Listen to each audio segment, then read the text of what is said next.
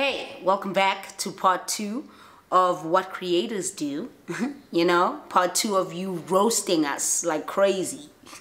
I had to take a little bit of a 10-minute break from part 1 because wow, these were getting a little bit hectic and I was feeling some type of way. Okay, I was feeling some type of way.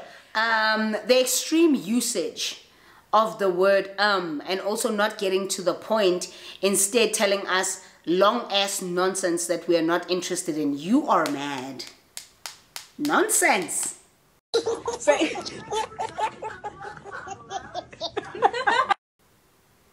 That you are not interested in, then why are you watching? Why? If the hey, wow, nonsense. Telling us long ass nonsense. That's I feel attacked. I legit feel attacked. This is wild. You could, wow. I'm scared of this girl. No, I'm not. But like, I'm just, ow. Long ass nonsense, nah. Okay, then you can just skip that part of the video, right? Like my thing is that subscribers don't realize and followers don't realize how much control they have over a content creator's content, right? Not us. You don't have control over us, but you have control over the content you consume. So if you don't like that part of the video, you can literally skip past it. If you don't like that reel, you don't like that picture, move on. Don't like it. Don't put, but to then tell us that we're spewing nonsense? Really? Why are you mad? Not wanting to influence unless they are paid, like Zhuanghe. Okay, I know this girl, and she sent me a screenshot where, a DM where she explained it in thorough, and she was talking about like how I typically showcase and share Nivea products because I use them a lot and whatever, but you have influencers that are not willing to influence unless they are paid. People, I get it, but at the same time, it is our job. And I feel like I can't keep stressing that enough. It is our job. We would like to be paid for what we are doing. So if they don't want to, showcase the product just for a trade exchange, with the influence that I have, you cannot expect me to just show something for a trade exchange unless I love that product. Unless that product is so, like, I love the brand. I love what the brand stands for. I love what the product is. I love, you know, and it's a pricey product. If a brand is going to send me a product with 10,000 Rand and ask me, can you just do 2 Instagram posts? But at that time, they've sent me something with 10,000 Rand. It adds up. It's okay. I can do that, and it's something that I love. I can do that. So it is a trade exchange. Just do this for 1 or 2 Instagram posts. I get it, right? Because this is expensive. But if you're going to send me something with $100 and then ask me to talk about it for 2 minutes in a video, are you kidding me?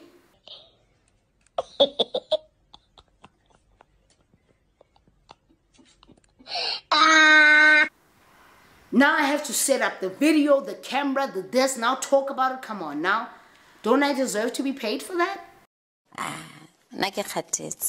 I'm just tired. Don't I? Okay. Copying each other's content, zero creativity. I think I spoke about this in my unpopular opinions vlog, where I agreed in the sense that content has become very similar.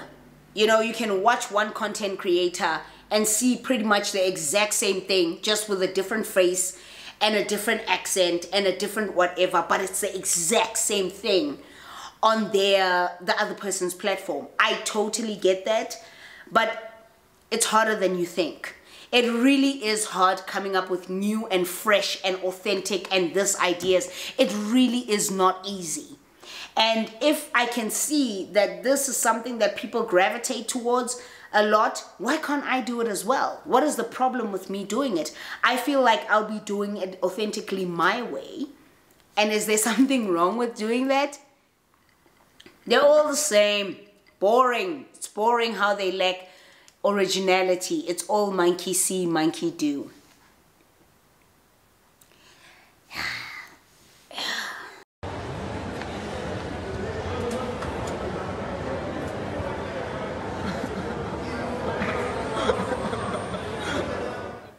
I'll put the link down below. Why are you lying? Okay, I know this frustrates.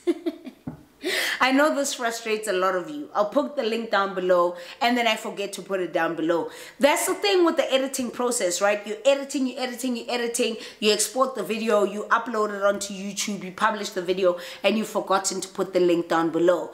And I understand that you are trying to find where you can find a particular product or a t-shirt or different an oat milk or whatever it is, and I understand that, but it doesn't stop you from Googling it.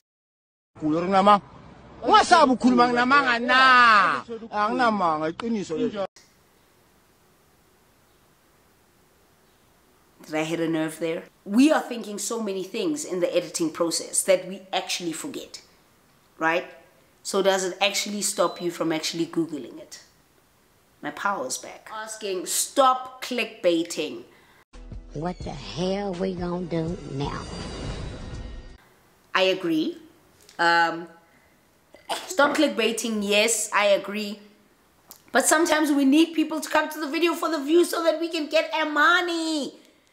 Right? So that we can get a subscriber, so that we can get likes, so that we can get whatever. So I totally get it. Clickbaiting is so wrong, especially when it's far from, like if I do a clickbait and I'm like, I'm going to talk about my sister's last relationship, how my sister's last relationship changed or whatever. And then you go into the video and I'm doing a cooking segment for the whole video. I get it. That is so far-fetched from what I've just said. But sometimes we'll structure our title in such a way that'll make you understand that this is what you are to expect in the video. You might not see it at the beginning of the video. You might see it slightly in the middle and you're not going to see it at the end. So we're trying to get you to watch a video, even the bands. When they sing or elongate the last word of each sentence when speaking. So, hey,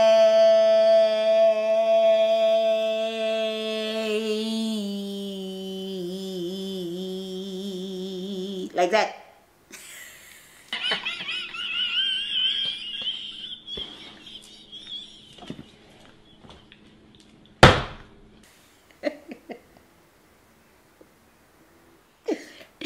Am I being a bit spicy? Well, that's what roasts are about, right? We're being a bit spicy. I hear a chat. I hear a chat. They want to sound cute when they talk or they are doing an ad or something. I don't think it's sounding cute. Honestly, yo, Luna, why do you hate us so much, bro? Why do you hate us so much, bro? No, it's not trying to sound cute. It's trying to sound professional. Like they might be saying, and using the Kardashian lingo, right? And using the Kardashian whatever. I hear the chat. But it's not really trying to sound cute. It really isn't that. It is being professional. That's all it is. You're just being professional. I can't give you a so and like, yeah, sure, lamtol, this, that. I can't talk like that if I'm being paid to promote a product. No. So I have to talk a specific way, right? When CEOs sit in front of their webcams or they are giving speeches in front of tens of thousands of people and this and the other, they can't be like, sure, chance, le shop, mamela man. So the reason why I started this company is because of this. We can't talk like that. So I don't think it's trying to sound cute. I think it's just trying to sound as professional as you can without being colloquial or you know, slangy or anything like that. I think this one is a direct dig at a lot of content creators. Apparently, you only shop at Woolies. I mean.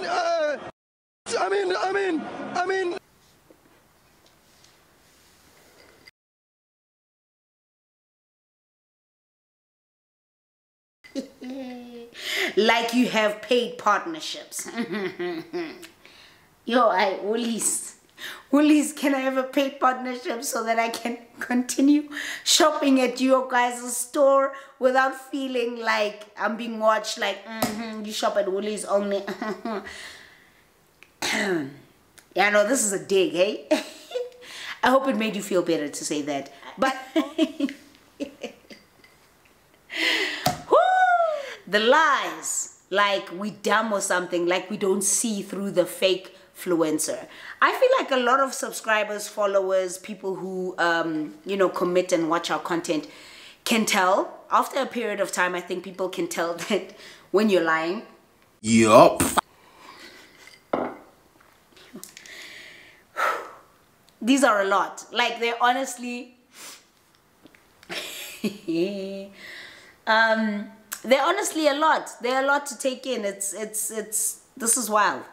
I think when you've watched someone long enough, you can actually tell when they're being fake about something. You can see it in their body language, and you can see it through their eyes, and trying to read body language and you know, control of body movement and all of that. The love of brands. Come on now. Is that all you got to flex? Stop it. I ain't never seen a Gucci sponsorship, because Gucci LV don't care about the black.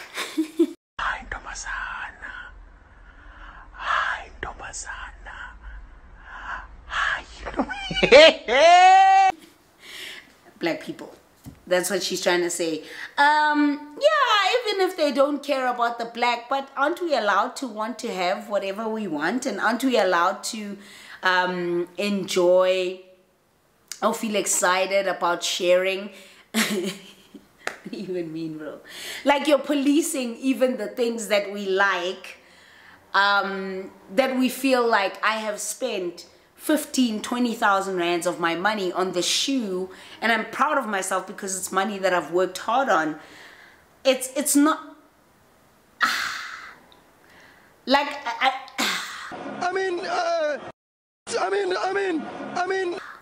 I feel like in many instances it is a flex, and I get that, but in some instances with some creators, we're proud of what we've done, or the money we've made, or what we've achieved, that we're rewarding ourselves by buying ourselves Gucci or Lagerfeld, Gabbana, whatever. Some people are label people and they want to show it.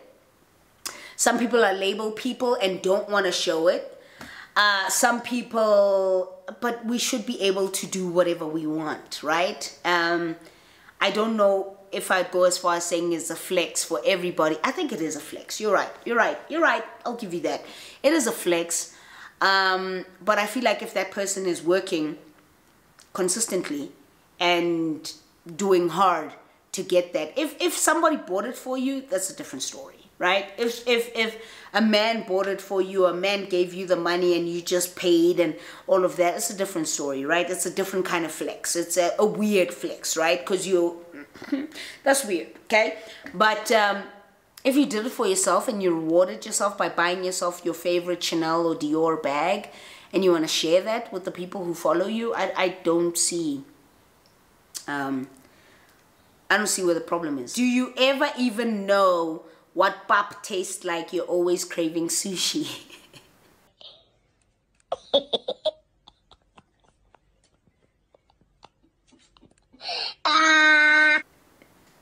Are creators always craving sushi? I don't know. Now I'm feeling kind of guilty because the video that I'm gonna drop, the vlog that I'm gonna drop, I have sushi in the vlog.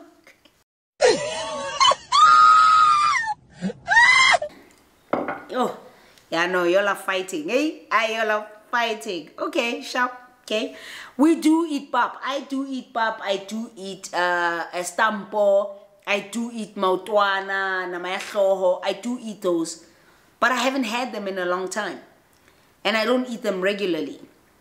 So when content creators say they use a particular product daily, yet we haven't seen it or they share wrong information about it.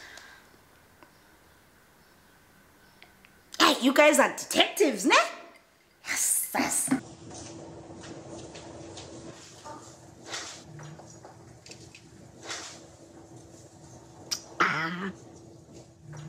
Highly observant, man. Really? Like you go as far as looking like, yeah, but she only posted it once and that's it.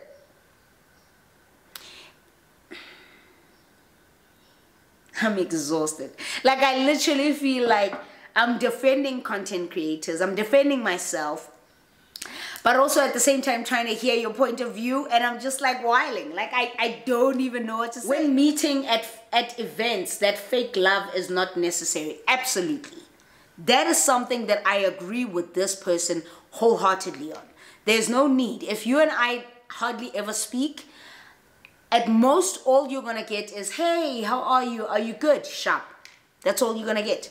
Linda, for me, it kind of really irks me when I see content creators that I know and I've spoken to and I've communicated with, and they've shared some rather sensitive information about a certain content creator, and then they meet at an event, both of them, and they're laughing and smiling and cackling and whatever. I'm just like, fake. Yeah? So even me as a content creator, I see that in and amongst my colleagues. And I'm just like, that's cringeworthy. So if you guys can pick it up as well, I'm with you there. Like, I'm gonna give you that one. But sometimes you just gotta be polite. Mentioning something and then saying I can't talk about it now until it's confirmed. It's true though. Sometimes you are bound by NDAs. Like there's certain things that you can't say just yet. And I understand that maybe you're upset at the fact that then don't mention it at all, period. Just say nothing. But sometimes we come home and we're excited, right? We're excited that, oh my God, I got a paid gig, but I can't really talk about it. You know, I just signed a contract for a paid gig for the next 6 months, but I can't really talk about it until I get the go ahead. But I really wanted to share that with you because you're my friends. You're my people. You follow me. You know what I'm saying? So sometimes we get overly excited, but I can understand. I can understand the frustration that comes from you in that instance. Like, but then why did you say it to begin with? I get it. I get it. When they make posting content seem tedious, kodwa they are the ones who chose to be content creators. Do they do that? Are there content creators who make posting content seem tedious? I can't relate. I can't relate because I post content regularly. I don't make it seem tedious, so SARS. How they all want to sound the same. Abo cha, that's on period. Kesana. Nabo love you loads.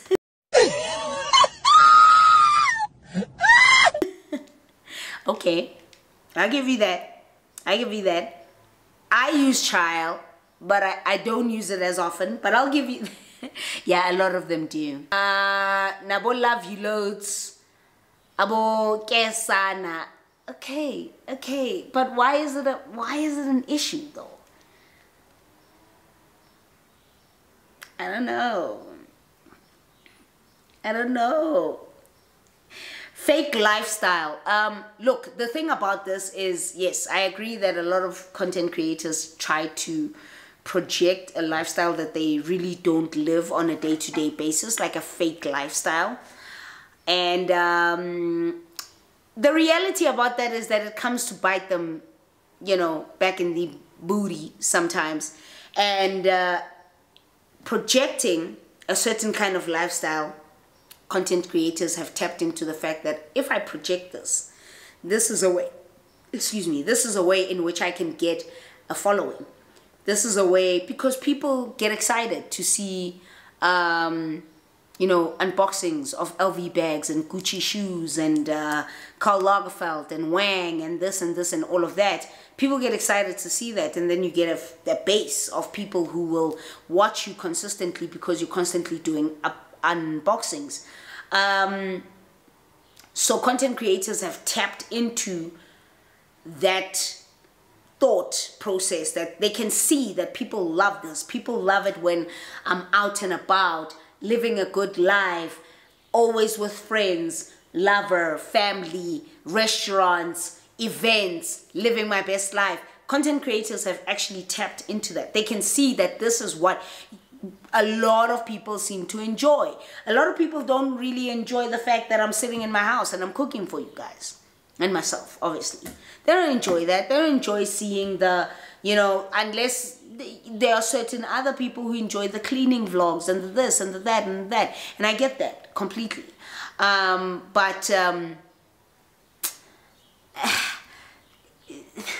Sometimes to kind of, it's a means to an end. To kind of get to somewhere where you want a larger following. I'm divulging secrets here, but to get to somewhere where you want a larger following, not my secrets. I can tell you that for free, not mine. No. You have to play the game a certain way. If you want to get somewhere, you want to get a larger following, you have to play the game a certain way. Content creators have seen that, you know, talking about showing their man on camera, talking about their relationship on camera, doing marriage videos, doing this. They have picked up that these are selling points when it comes to being a content creator. So they do it all the time. And their growth will be faster than the content creator who chooses to keep those kinds of things off camera. That's how it works. That's how it works. And it sucks, but what are you gonna do? It is what it is. You want them to greet. How? Yes. What I must do? If you are gonna come into if you are gonna come into my DMs and ask me where I got that La Roche-Posay serum, okay, or where I got that water bottle, the least you can do is say, "Hi, cat. Just a quick question, water bottle, La Roche-Posay." But where did you get that water bottle? Yeah? Hey man. Really? Hi. Because that's honestly how I respond. I respond in that way. I'm like, really? Okay, hi, hello to you too. Because I'm shook at the fact that, are you aware that you're actually being really rude right now? So you're coming to me and you're coming into my DMs and you're just like, "So where did you get those shoes? Where did you get those boots? Hello, how's your day? You good? Sharp, I got the boots from Steve Madden." Don't be rude.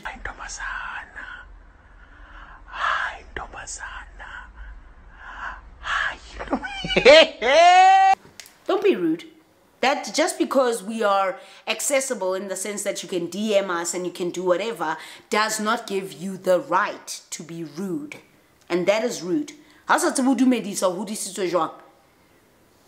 what I said. The YouTube videos where you show half your outfit on a full-length mirror. Like, take the camera down. Really? Yo, y'all are demanding, man. Why are you demanding it so?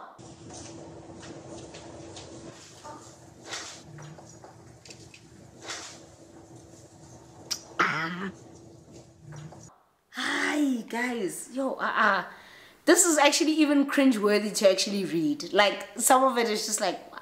Okay. This, I feel, was also a dig at me, informing us about your relationships but restricting us from seeing your partners. 1, why do you guys tell us about them in the first place? 2, what part of my life can I keep separate to you? Yeah? And it's a roastan. It's a roastan. So you are sitting there feeling that I owe you that much. I owe you that much to actually show you who my partner is. Why? Why? What I must do? What part of my life am I allowed to keep private? You want to see my house? You want to see my partner? You want to see my family? You want to see, why aren't you showing us who your dad is? What part of my life am I allowed, according to you, to keep private? So I shouldn't tell you? So I shouldn't say it in a relationship that, oh yeah, my partner and I the other day were at Marble, whatever, so that's wrong? Where? Add lame to the list. Add whack to the list.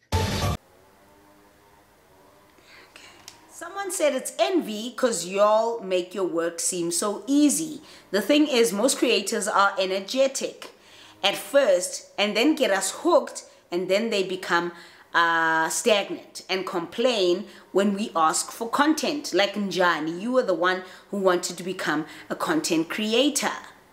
Yo. I'm just tired.